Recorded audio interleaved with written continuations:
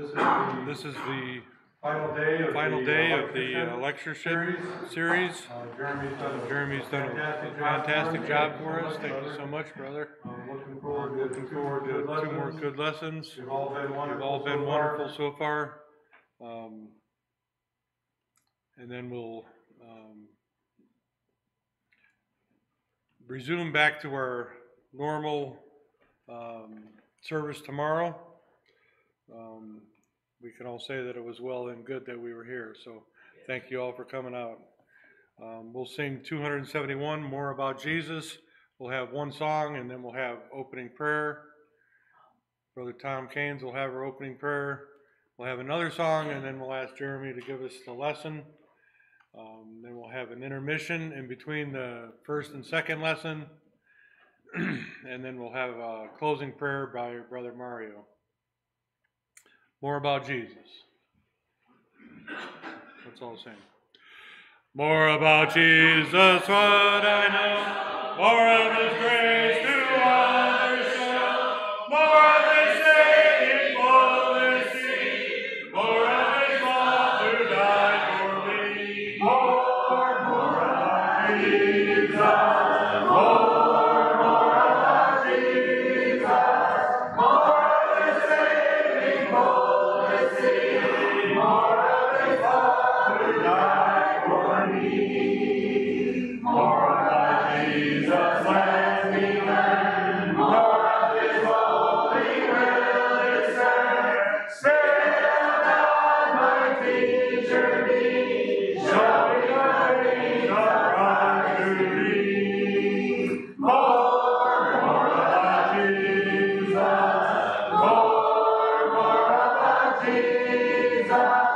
More of His saving fullness see. More of His love who died for me. More about Jesus in His word. Holy communion with my Lord.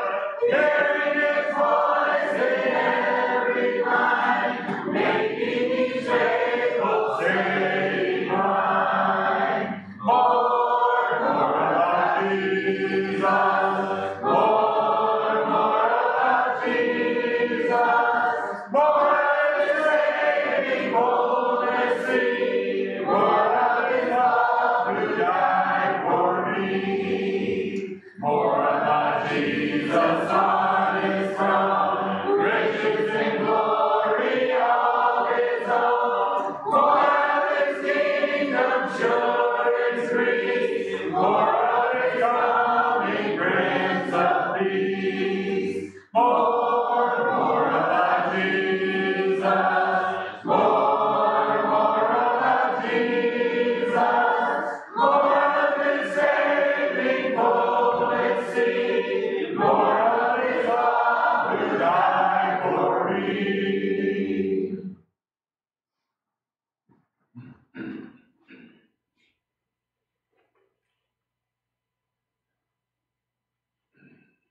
Let's pray.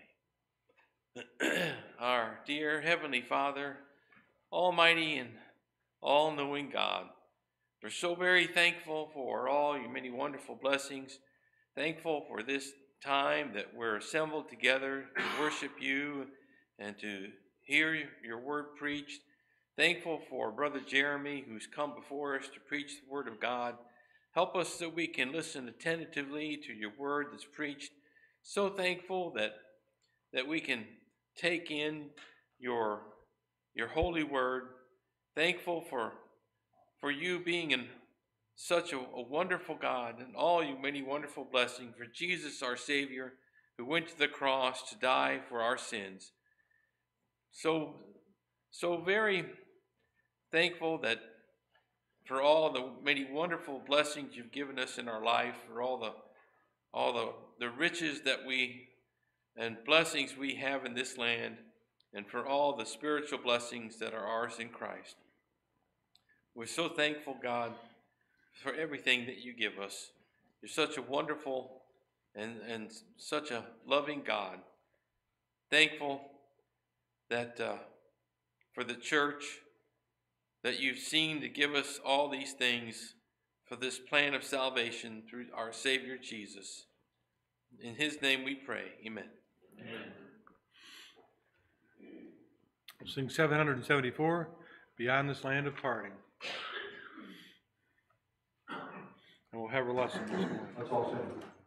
Beyond this land of parting, losing and leaving, far beyond the losses, dark nothingness, and far beyond the taking, and of the reaping, find us a land of bliss, land beyond, so fair and bright, land beyond, where is the light, summer land.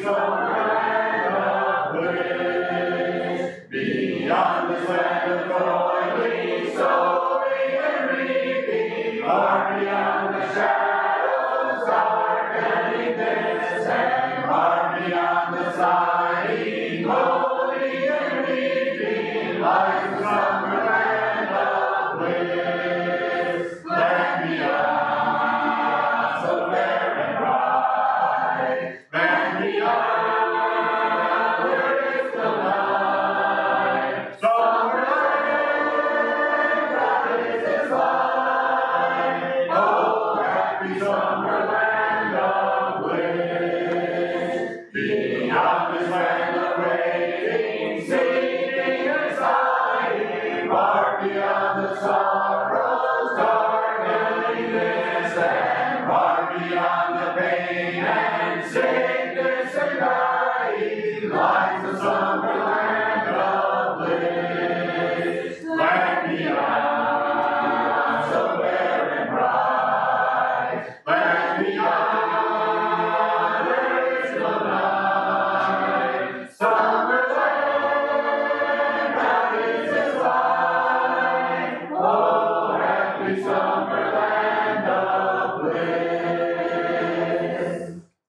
Song at the end of the service will be 644, Zion's Call. Reading out of the Psalm.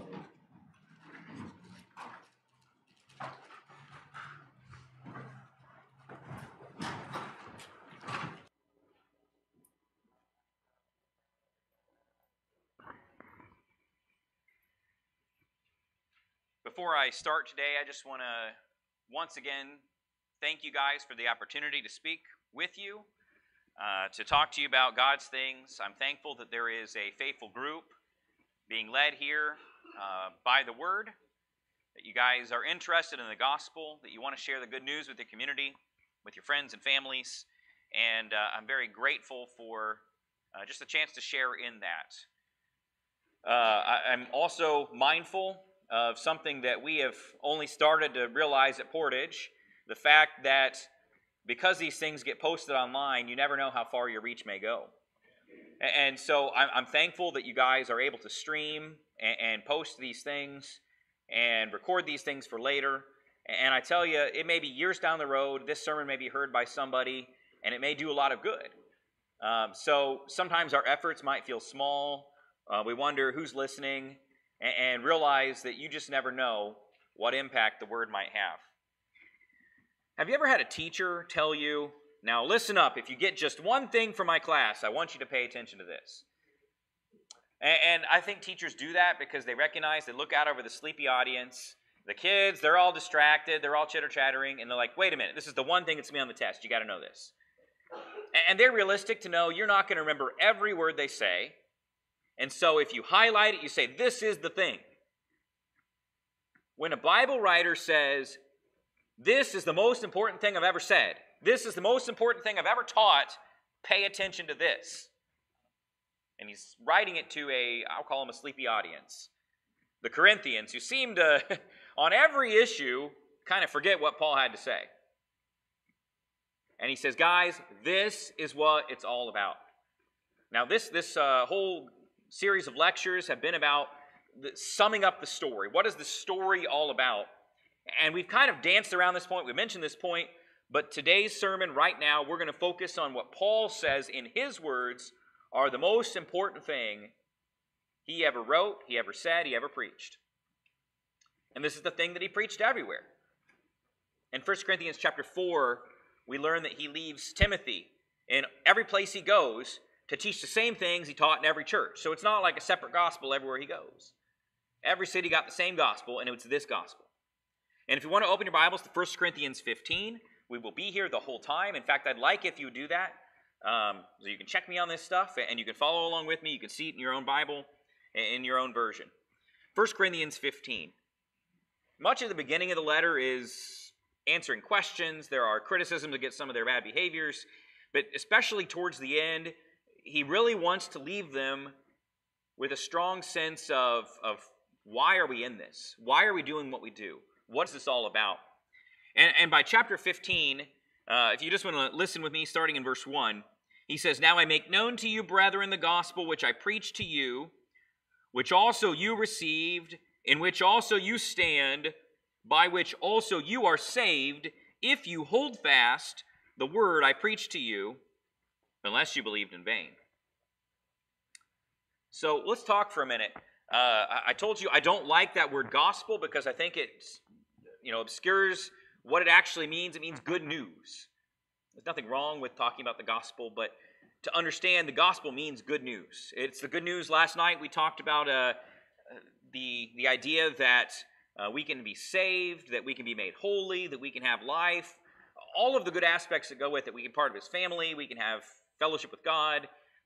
But the good news, and it's something that was predicted in the Old Testament by every prophet, every single story points to Jesus. That's the good news, and it's for us. It's for every single person. We talked about how it was for the Ethiopian eunuch. It was for Jew, Gentile, male, female, everybody, no matter what your status. That's the good news. But notice a couple of things about it just in the verses we read. Paul preached it. Sounds simple, right? But this is what he proclaimed everywhere. We have churches across the nation that preach everything but the good news, right? They don't preach the word. They don't even open the Bible. As a church, you ought to demand that the gospel be preached, the good news, from the book of good news. And if your preacher doesn't preach good news, you got a problem.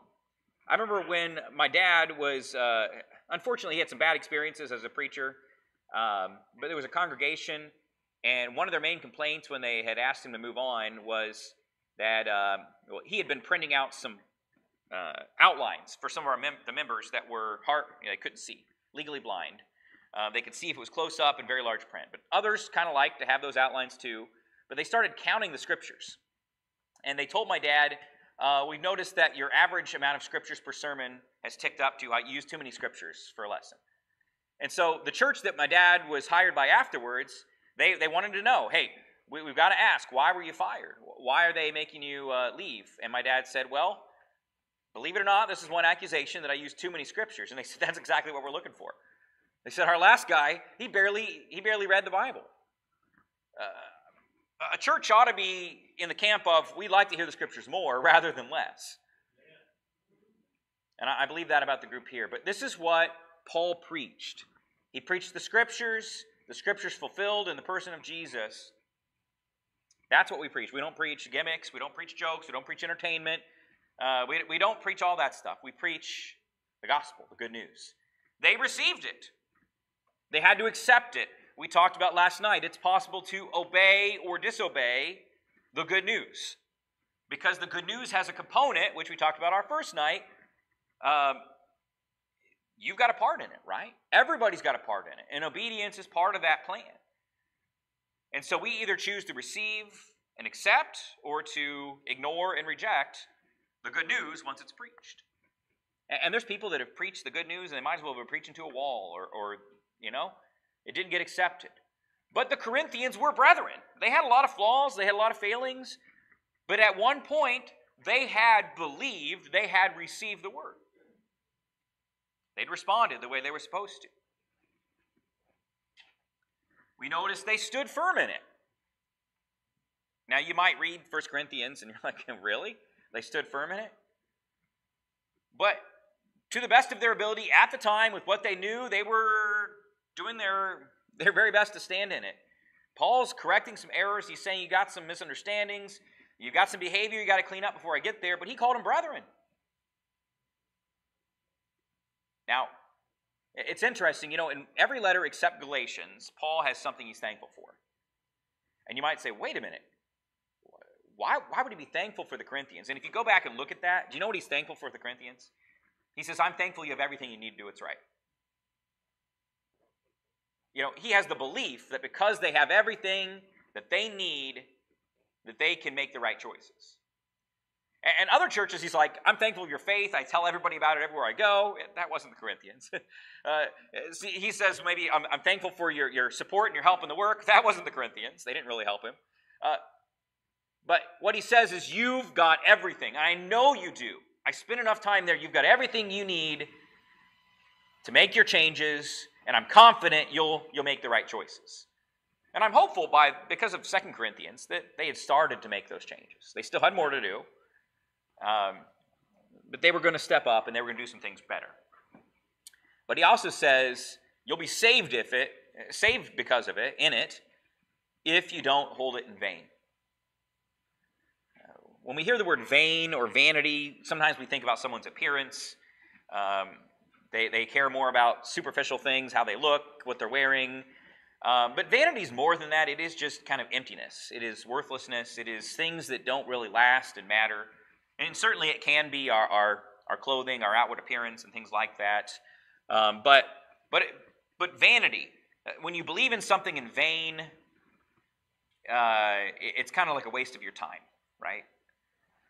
So it would be a waste of your time. He's going to talk about it in this chapter. It'd be a waste of your time to change your whole life for the gospel if you actually didn't believe it. Did you realize that? Now, I want everyone to be here, and I'm not ever going to say, get out of this room. I want you to hear and listen. But if you're here and you don't believe in the resurrection of Jesus Christ, you are, if that's true, if Jesus didn't raise from the cross, or from the grave, you are kind of wasting your time. Now, I fully believe Jesus did raise from the grave, so I don't think you're wasting your time. But if your belief is something that is going to change you, it's going to save you, and you have a true active belief, a belief that changes your behavior, that's what you'll be saved in. So that's the news we're talking about today. That's why he says this is the most important thing. Read with me further. He says, for I delivered to you as of first importance what I also received. So Paul was somebody who learned the gospel and preached it to others. That Christ died for our sins according to the Scriptures, that he was buried, that he was raised on the third day according to the Scriptures.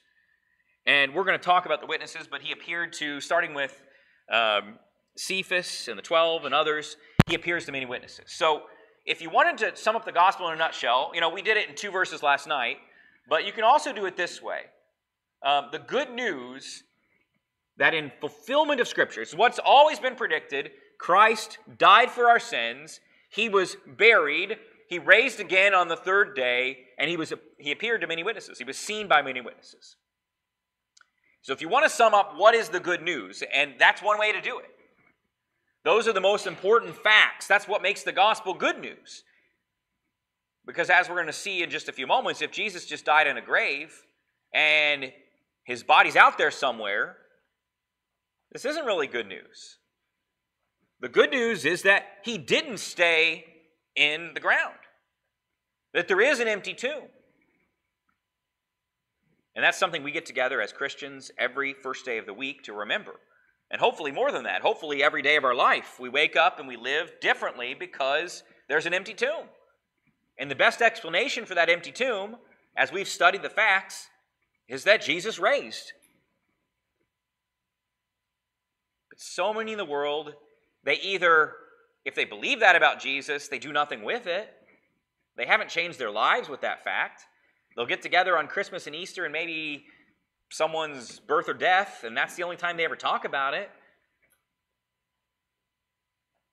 So they might believe it but do nothing with it, and that's worthless. Or else they say it's just a fairy tale, and they don't believe it. And if you don't believe it, you're definitely not going to do anything with it. You see, the facts lead to a change in the way we feel and the way we have faith, or what we believe, right? The facts lead to a change in feelings and in our faith. and our actions. So, I actually, at this point, I just want to call your attention to a book. My wife and I are teaching our middle school class at church right now. And I hardly ever recommend a book, but it's a little book called More Than a Carpenter, written by Josh McDowell. There's an updated version of it because I hadn't realized that the edition I had was like from the early 90s. The updated one's even better. It's been used before. They brought it to college campuses, and there's lectures on it, things like that. But we're teaching our middle schoolers about this stuff.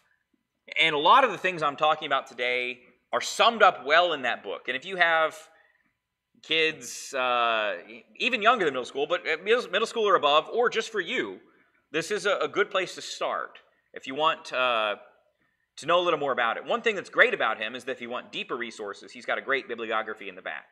And he can point you to a lot of other people, which will be further reading on this. But the facts are that there is an empty tomb.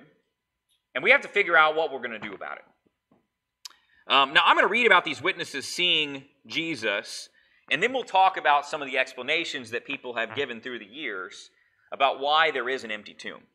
So if you want to keep reading with me in 1 Corinthians 15, that he appeared to Cephas and then to the 12. After that, he appeared to more than 500 brethren at one time, most of whom remain until now, but some have fallen asleep. Then he appeared to James, then to all the apostles, and last of all to one untimely born he appeared to me also. For I am least of the apostles, not fit to be called an apostle, because I persecuted the church of God. But by the grace of God I am what I am, and his grace toward me did not prove vain, but I labored even more than all of them, yet not I, but the grace of God with me. Whether then it was I or they, so we preach, and so you believed. So before we go on to the next slide, I just want to mention a little bit about these witnesses. There are some things about this list which are significant. Number one, where were the apostles whenever Jesus died on the cross? Now, John and Peter followed at a distance. Peter got pretty close, but was even swearing, denying that he does not know the Savior. John followed him to the cross, even to the point where Jesus looked out and said, to his mom and to John, he says, behold your mother, behold your son. He entrusted the care of his mom to John the apostle rather than his 5 brothers and his sisters, because he has that kind of a close relationship. So John was the only one there at the cross. But where were they after the crucifixion? They were behind closed doors, locked, for fear of the Jews, that what just happened to Jesus would happen to them. And so he shows up to Peter and convinces Peter. What's Peter doing? Just a couple of months later, Peter's before those same Jewish leaders that he was cowering in fear of, and he's like, I don't care if I die. Peter, James, and John, and others were in prison. In fact, it's told to us that probably everybody except John the Apostle died because of their faith. And don't think that John the Apostle had it easy because he died of old age. He died of old age on a prison island because of his faith. The apostles, what would make these guys who were scared to death, who, by the way, some of them were probably teenagers, at the very oldest, early 20s, what would cause them to go from fearful to confident, willing to give their lives? They believed they saw the risen Jesus. Who else is in this list? Notice there's a special visit to James, the Lord's brother. Why does that matter? When you see James in there, people always think of James the Apostle, but he died pretty early on. He wasn't really a pillar in the church. He was a martyr in the church. He didn't have a chance to become a pillar because he died. Herod killed him. Even in the book of Acts, he's the first apostle to die. But we have James, the Lord's brother. The book of John tells us specifically that Jesus' own brothers did not believe in him in his 3-year ministry. By the way, that was incredibly shameful for a rabbi. If a rabbi's own family did not support him, that was considered scandalous. It actually undermined his ability to be convincing to his disciples. But yet, John is not afraid to record those personal details. He's a best friend of Jesus. He knows those things.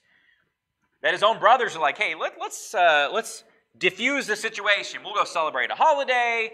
At certain times, it's like, hey, you haven't even taken time to eat and drink and take sleep. Let's just get out of here. Let's go rest a little bit, Jesus. I mean, who knows what it was like growing up with a perfect brother, but certainly they weren't convinced at that point. I believe Mary was. She always treasured those things in her heart. But the brothers, they just didn't quite believe Jesus was the Son of God. But by the time of Acts chapter 2, the Lord's brothers are there with Mary and with the apostles, and they are part of that 120. We're going to talk about them in a little bit, who have gathered together because they become convinced that the Holy Spirit's going to be given to them, that it's going to be poured out, that the gospel is going to be preached. And so they are one of the faithful, including James, because there's a visit to James. I think James probably needed that visit. And that's part of the why the book of James, written by that same brother, he doesn't say servant. Jude says the same too, by the way. Jude's another one of Jesus' brothers. They never claimed that ancestry of Jesus. They humbled themselves and said, nope, we're just his servants. James got a personal visit. That brother who was unconvinced that his brother's teaching was real, he now believes. Paul ends talking about himself, right? And I think out of all the conversions, Saul's is the most dramatic. What led Saul of Tarsus, someone who was, in his own words, a violent aggressor against the church, willing to drag men and women to prison, and I think even have a hand, not just in supporting their death, but putting them to death. At the very least, they were dead because he brought them to jail, and they were killed. What could cause somebody like that to change? It's funny, this past 2 weeks, my middle schoolers and I have been going through the class on this. The evidence for Jesus really raising. Paul is one of the best examples, the best things that can convince somebody. In fact, even the other disciples didn't believe it because it sounds so outlandish. Why would a violent aggressor now become a believer? And they didn't want to associate with him, and they didn't until Barnabas was there. In all of these cases, what convinced these people to become believers, whether it be the apostles, Lord's family, the 500 that saw him at once, the 120, and Paul, the one untimely born in his own words? It's because they fully believed, they saw the resurrected Jesus. In Paul's case, the resurrected, glorified Jesus, but still, the resurrected Jesus. And there was no empty tomb, or there was an empty tomb, and there was no body in a tomb, is what I meant to say. They absolutely believed there was an empty tomb. Do you know what could have stopped their faith in an instant? You could have said, I know you really believe that, but come with me. Look right here. Gethsemane. Joseph of Arimathea's tomb. Right here. So what's the answer? What's the solution? Now, people have come up with all sorts of things throughout the years. Some of these were actually new to me studying this. That's why I said this updated version was a good book to read. So, the first one is just that Jesus is a myth. There is no major historian on earth that says Jesus is made up. We literally date our time by him. You ever think about that? And I don't care if you change it to BCE. It's still by the coming of our Lord, right? Literally, society has been changed because of Christianity. Empires and really, the world is different because he existed. This one holds no value among any historian. Any good historian will tell you, yes, Jesus was real. Now, the debate is, who was he? And by the way, even among those calling themselves believers, there's very different stories, right? You talk to your Jehovah's Witness neighbors, and they'll say he was Michael the Archangel. You talk to a Mormon neighbor, and they'll say he's our older brother, he had a spirit body just like us, and one day we can become just like him. He was one of us who chose to be the sacrifice, and someday we can come up with our own thing like that. We have other people that think he was just a great prophet. Even those of our neighbors that are Muslim will believe, yeah, he's an honored prophet in their religion. But Jesus doesn't give you that choice. In John 14, he says, I am the way, the truth, and the life. No one comes to the Father but through me. You can't believe he's just a prophet or just a rabbi or just an angel. In fact, even in their own translation, the Jehovah's Witnesses have not changed Hebrews 1 and 2. And that is very specific, contrasting Jesus and angels. So if you can go in their New Living Translation to Hebrews 1 and 2 and point out, some things about that. To which one of the angels did he ever say this? Well, none of them. That's the point, because Jesus is not an angel. And Hebrews 1 actually quotes from some of the Psalms that refer to the future Lord as Yahweh.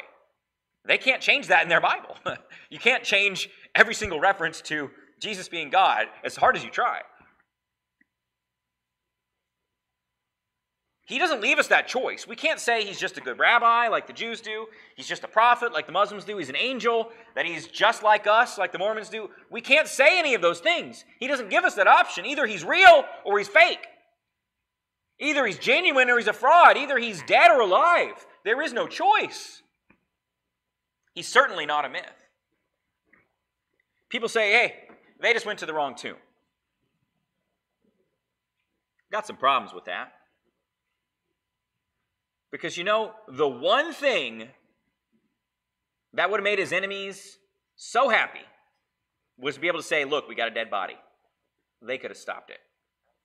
Christianity would have stopped right then and there. There would have been none of the rest of the Bible. The end. There are these silly videos online where they take a movie and they say, if this one plot point would have changed, the movie would have been over right then. Right? And I always get entertained by that. You realize if this one person wouldn't have made this one mistake, the movie would have just stopped right there. 2 hours over with, right? This whole movie would be done. There would be no Christian revolution of the world if you could just say, here's a dead body. So they did everything they could to make sure that body stayed safe. They rolled a giant stone. Now, it's easy to push a stone down a hill, but it's not easy to push a stone up a hill. If you've ever seen it, it goes down in a dip like that. It would take at least 2 strong men, perhaps more, using leverage to get that stone removed once it was put there. They also sealed it with Roman seals. If you broke those Roman seals, you were under penalty of death. They posted Roman guards. They said, don't go there. You're not going to the wrong tomb. And we're not talking an unmarked peasant grave. Yes, it fulfills prophecy that he was buried in a rich man's grave, Joseph of Arimathea, but it's also because you can't mistake this rich man in the rich man section. They dig brand new tombs in a cave. You know where Joseph's tomb was. You go to a cemetery today, you can find out who had money when they were buried. Right? They have these flying angels all over their graves and these giant tombstones. You know who had money. And then the person who the grass grows over it, and you find it 100 years later, that's the person who didn't have any. Joseph of Arimathea was a rich man. You weren't going to mistake his tomb for somebody else's, especially with the Roman guards and the seal, and they had just been there. They didn't go to the wrong tomb that morning. People say, he didn't raise from the dead, it was a hallucination. What we just read debunks that. Now, there's at least 15 appearances, if you add them all up. No one place talks about them all, but if you look at the ones, at least 15, and I would say, in my opinion, probably a few more. But at least 15 times he appeared after his death. And 2 people don't see the same fake thing. Like we talked about on the road to Emmaus, Cleopas and his friend. 12 people don't see the same fake thing. 500 people don't see the same fake thing. Have you ever tried to get 2 of your kids to agree on a story? What happened? I don't know. It just fell. It just broke. What happened? I think this happened. You get 2 kids in a room and you don't get the same story. You get 2 reliable witnesses. What happened in that car accident? And they can't tell you. We don't have just 2 witnesses. We have 500 people at the same time. They said, I saw it. He says most of them are still alive. You go interview them, like Luke the doctor did. Luke the doctor went, and that was his job. He says, I'm going to go as an investigative reporter from person to person, from witness to witness, and find out what happened. You tell me. Luke and Acts are to be trusted. because of his method. John and Matthew were there. We can trust that. They were personal eyewitnesses guided by the Holy Spirit. Mark, guided by the Holy Spirit, learned his words from Peter. But Luke interviewed everybody. And 500 people said, yep, I saw it. You can't fake that. There's no hallucination. That'd be some drug that's not yet been invented that could cause 500 people to say the same thing at exactly the same moment. Well, the oldest one in the book. Well, the apostles came at night and stole his body to perpetuate their myth. Number one, how are they going to do that? They are scared. They are hiding in a room. They're afraid I'm next. Number two, there's 2 trained Roman guards, and Peter is such a bad shot, he only got someone's ear when he went for a death stroke. They got 2 swords among them, and they ain't good at using those swords. And there'd be some kind of an aftermath. There is no way that the apostles stole the body at night. But the Romans had a stake in this. If the Romans fell asleep on their post, they could die. If the body was stolen on their charge, they could die. If they're false witnesses making up stories, they could die. In fact, I've always wondered what happened. Apparently, the high priests and scribes and Pharisees, they all paid him enough to tell him this fake story that's the one that kind of perpetuated. But it makes the Romans sure look bad. And it's highly unlikely knowing the consequences of what would have happened. Who else would have stolen the body? Not the enemies. That wouldn't make any sense. Because if they could produce a body, they could end the rebellion right then and there. A random person? Why would you do that? And so this theory fails. Absolutely. Here's the moved body theory. Well, we know it was getting ready to be a high holy day. And so they put him in a tomb real quick, just in case, because we don't want to have a body hanging on the tree. The whole nation's cursed when that kind of thing happens, right? By the way, Deuteronomy is very clear. You don't leave someone hanging on a cross on a Sabbath day, or even overnight, because that's a curse on the whole land. The whole land is defiled with blood that way. Of course, the Romans did violate that pretty often, but the Jews would have a vested interest in not leaving a body on the cross all night, especially on a day like Passover. And they say, oh, well, they put a body there, but then they moved it to its proper grave later on. Once again, who moved it? This has the same problems as the stolen body theory, doesn't it? Now, this one is interesting. This is one I just learned about. So there is a Jewish tradition back in the day of multiple burials in the same tomb. Now, we actually see this happen in an Old Testament story that's one of my favorite that prefigures Jesus' resurrection, because Elisha has had his bones buried in one of these type of burials, and a couple of guys are on the run from their enemy, and their friend died. They don't have time to bury him, so they toss him in this tomb. They say, we'll come back and give him a proper burial later, and the body touches the bones of Elisha and comes back to life. Cool story, right? There's not many resurrections in the Old Testament, and it's only in Elijah and Elisha's day, so that's Elisha's. He did it after he died. He still raised people. Cool stuff, prefiguring Christ. But the point is to save space and to kind of keep your families together in a mausoleum type of thing, that they would go back about a year after the body had decomposed. They would gather all the bones together and put them in what's called an ossuary, or a bone box. And they would inscribe on there the information about who was buried and interred, and you put it in your family crypt, right? And it would save a lot of money and time and expense. And so they didn't have just a bunch of bodies laying around in rocky soil. You could put a bunch of them in shelves carved into the wall. Here's the problem. They didn't touch those bodies until, at least about a year later. That was kind of the tradition, because dead bodies stink. Remember, that was the worry about Lazarus? He's been in the tomb all these days. We don't want to open that tomb because there's a stink that comes out. If you smell death, you know. They didn't open the tomb and move the bones into a box and put it somewhere else yet. That doesn't happen in 3 days. Interesting fact about this. In 1990, a bulldozer doing some construction in Palestine, you know what they uncovered? The ossuary of Caiaphas. Caiaphas, the man who was dead set on putting Jesus to death, we have his bones. The enemy of Jesus. But we don't have the bones of Jesus. Because this theory doesn't hold water either. The copycat theory. This is another one. They say, well, lots of ancient myths involved resurrections. So these elements of the story were just added later by believers. You know the biggest problem with that is the early evidence for the Bible. The earliest fragments of the book of John date to less than 50 years after John died. The John Rylands Papyri. Myths and fairy tales take generations to form. Paul Bunyan and the Big Blue Ox, Davy Crockett, Johnny Appleseed, all of these American fairy tales and myths, they even take generations to fully form, right? And they're not even told the same way in every place. There's differing versions of the tales. But for the same version of the tale to appear immediately after his death, to be written about by eyewitnesses,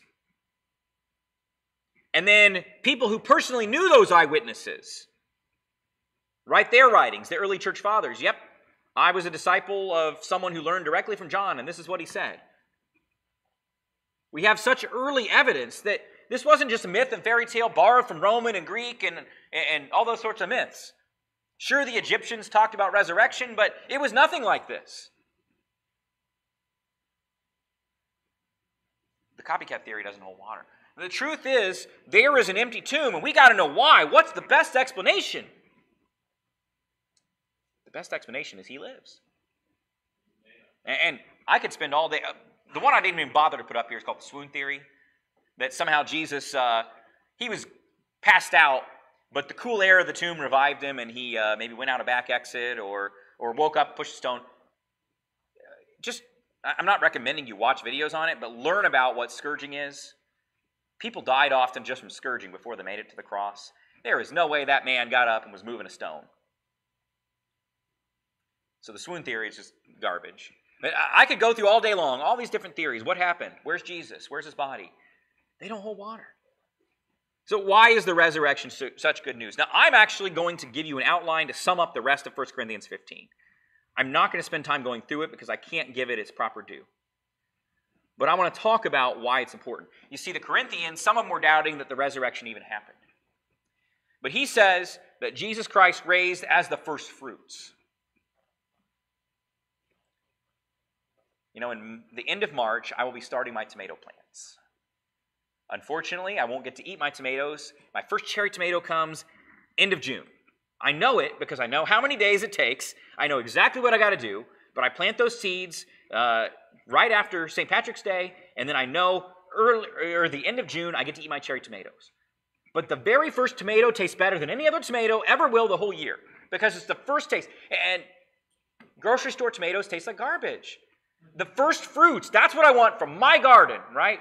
But the first fruits aren't the only fruits. I'd be pretty sad if I got one cherry tomato and then they were done for the year. But the first fruits are the promise that all the other fruits on the plant are going to ripen. And then about 3 weeks later, the big tomatoes come in. And then at the end of that, then I'm going to have raspberries, all these other things. I know the first fruit means more's coming. Jesus was the first fruits of the resurrection. He was the first one to raise, never to die again, and so others will too. That's why it was goofy for these Corinthians to claim to be Christians and then say, maybe the resurrection wasn't real. No! He raised, so you can too. He said, if Christ raised from the dead, it's worth it to fight. He said, why did I fight with wild beasts at Ephesus? Why did I put up with the persecution, imprisonments, beating, tortures, being stoned, shipwrecks? Why did I put up with this stuff if he didn't raise? But he did raise, so I'm going to fight. And he says, change your life, right? We understand what he says.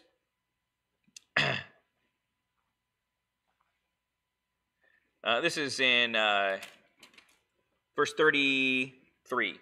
Do not be deceived. Bad company corrupts good morals. Become sober-minded as you ought. Stop sinning, for some have no knowledge of God. I speak this to your shame. You know, change your life. Live accordingly. Because he raised, you can raise too, so live like it. It's worth it to fight even though it's hard. And then the next question comes up. Hey, what are we going to be like? And I don't know why, but all of the academic people around my age now, they have this big emphasis on they seem to almost know exactly what the body's going to be like. And I don't know, maybe they go to college enough years at seminary and they think they got all the answers. I know we're going to have a body. I don't doubt it. We are going to have a body, but I also know it's going to be us, but better. It's going to be changed in some way. But I don't know a whole lot about that body, and I'm not going to claim to sit here and know all this stuff. I think it's arrogance to do so. They're wondering, what are we going to be like? Maybe their question is, I was buried at sea, the fish ate me. What's going to happen? I was cremated. What's going to happen? There's a certain generation that's really upset about cremation because they wonder what's going to happen. I think God made you out of dust once, He can make you out of dust again. Really? But so what does He do? What's His argument?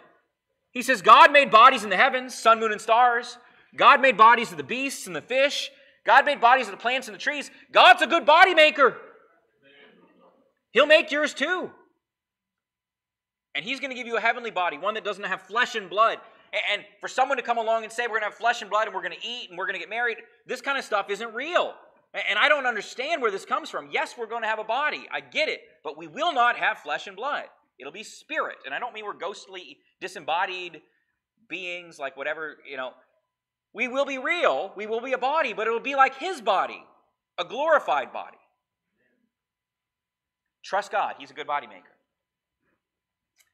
But this is where it gets even more exciting. Not just a body that doesn't get tired and sick and old, but a body that we have is going to experience victory. Because, my aches and pains that occasionally happen at my age, they're not great, and they're only going to get worse. My eyesight, it's not great now. It's probably only going to get worse. My hearing, it's probably only going to get worse. But that's not really the victories that I care about, is winning over that stuff. Because it's the daily struggle against temptation and sin that bothers me. And I watch the news and I just have to turn it off because I'm sad because this world's broken. If Christ is raised from the dead, victory is attainable. You can beat the temptation, and someday you won't be tempted anymore. Give me a broken body. If I can have a spiritual soul that is whole and is not tempted anymore, that's even better, but I'm going to get both. So this is why it is the most important thing. This is why if you hold on to it, you believe it, you stand fast in it, you can be saved. This is why the resurrection matters. And if we aren't talking about it every Sunday, we're missing the boat. And so that, to me, this is the biggest argument for why we do the Lord's Supper every Sunday. Because everything else revolves around it. We're actually going to read the end of 1 Corinthians 15. And we're going to let Paul give us our invitation today for this lesson. We'll offer the proper invitation at the end of the second lesson. But notice starting in verse 50. Now I say this, brethren, that flesh and blood cannot inherit the kingdom of God, nor does the perishable inherit the imperishable. Behold, I tell you a mystery. We will not all sleep, but we will all be changed. In a moment, in the twinkling of an eye, at the last trumpet, for the trumpet will sound, and the dead will be raised imperishable, and we will all be changed. So if you're cremated, if you're buried at sea, it doesn't matter. You'll be raised and then changed into something different. For this perishable must put on the imperishable, this mortal must put on immortality. But when the perishable will have put on the imperishable, this mortal will have put on immortality, then will come about the saying that is written, death is swallowed up in victory. O death, where is your victory? O death, where is your sting? Death still stings, doesn't it? I went to a funeral last year. As a kid, I probably went to more funerals than most of you have. I don't know. My dad being a preacher, funerals all the time. And I don't like funerals. I don't like the smell. I don't like the environment. I don't like being there. Death still stings. I can't wait till He hands over all rule and authority to the Father, because every single enemy is under His feet and is crushed. And that last enemy, the only one still sticking around, is death.